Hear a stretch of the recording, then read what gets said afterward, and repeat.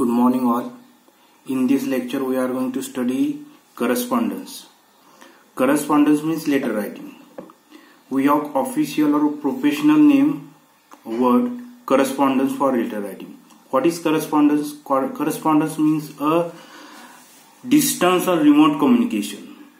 It should not be oral, it should be the written. So what is the difference between oral communication and correspondence? Before that I would like to tell you that oral communication means communication that we do with the help of words through our mouth. As a result, it is face-to-face communication. Correspondence is distance communication or remote communication. Oral communication is done with the help of words and correspondence is also done with the help of words. But difference is that in oral correspondence spoken words are there. In oral communication spoken words are there. In correspondence written words are there. That is the basic difference between the oral communication and correspondence. So correspondence means communication via letters. It may be email, no doubt. So distance communication is correspondence. Then you may say that when we are talking with someone or with the help of phone, is it correspondence? It is not correspondence, it is oral communication because you are speaking with the help of medium or instrument, that is what mobile phone or cell phone. Correspondence is always in the form of written. That's why it is called as letter writing. So there are two types of correspondence. One is business correspondence, another is social correspondence. Here we have another name, professional correspondence and personal correspondence. Again you say that what is that, professional, business, or we may say that it is related to the business or earning. As a result, this communication, business communication, is also called as business correspondence if it is done with the help of letters. Social correspondence means family letter, personal letters. We are not going to study it, you know it very well. So our focus is on the business correspondence. As a result, we will see first of all the 4 C's of business correspondence. We have studied, no doubt, 7 C's of communication, that may be the written, that may be the oral or spoken. Again we have seen the 7 C's related with the in general communication concept. Here I am going to focus on the 4 C's of written communication. First, conciseness. As you know that conciseness means shortness, and we have already talked about it that conciseness should be of meaning, not at all. Shouldn't be of message, not at all. It should be in a less word, much more information. How to write it? It's very easy because if you practice a lot, then you will understand and you will get mastery over the conciseness. You know that letter writing is official work, and as a result it must be concise, easy to understand. If it is larger one, if it is more having pages, or maybe if you want to write 10-line information, you should write in 4 or 5 lines in correspondence, because more the matter, more the time, and more energy we will lose in this work. As a result, letter writing should be first of all concise or accurate or proper one, not vague one, not bigger one. Next, there should be clarity. When we come to the clarity, first of all we need to think about the words, sentence construction, and with the help of minimum words we have to construct minimum sentences, and we have to give the lot of information. There should not be complexity of meaning, there should not be complexity of sentences. Your sentences should be short and easier one. It should not be complex, it should not be compound like that. If the sentences are compound, complex, then it becomes very difficult to understand it easily. Your message should be crystal clear, and if you want your message crystal clear, first of all you should be clear about what you want to write.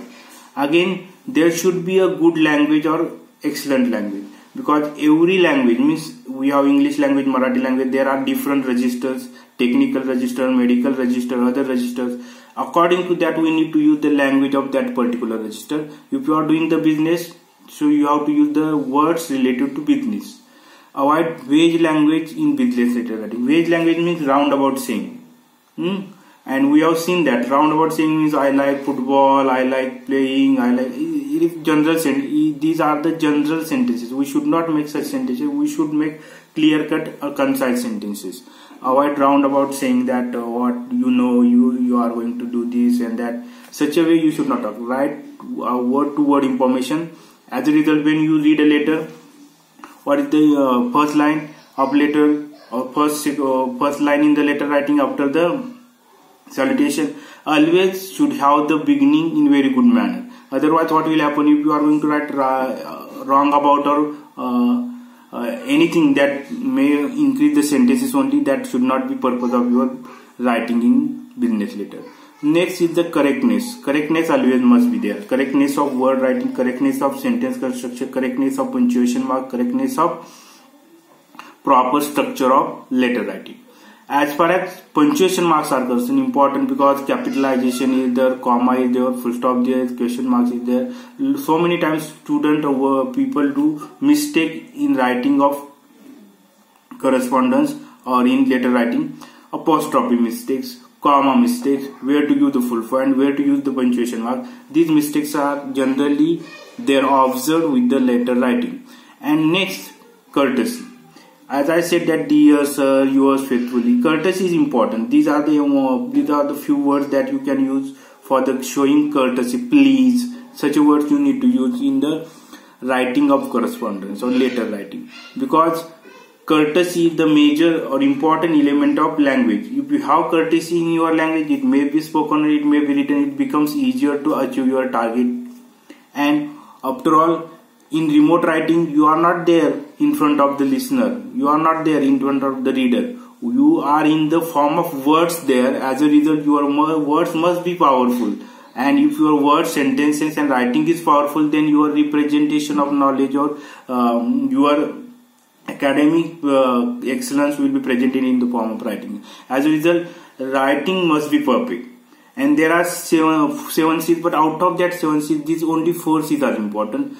So which are those C's? First of all, it must be concise message. Second, clarity must be there in writing. Correctness must be there in writing, and courtesy. Without courtesy, you cannot show, or you cannot show your, you cannot achieve. In fact, instead of saying show, instead of that I may say that you cannot achieve the success easily.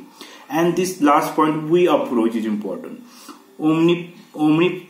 Omniscient or omnipotent approach, we approach means when you are going to write a letter, you should write we are happy to inform you, we concept, we approach. I am happy to inform you, not at all, because you are not going to write letter on the basis of only one on your responsibility, because when you are working in a company members, company group is there, all are responsible for that. All means you are just representative of them. That's why instead of using I, you should use we. We are going to invite you, we would like to purchase something from you. Such a way, if you follow the we approach, it becomes easier to handle the letter writing. And you see, if you want to use your skill of using we approach, and again if you want to get immediate success, I is not important, we is important. We means what? We are all together. Company members, whatever the company members are there, so all are responsible. As a result, we approach is important.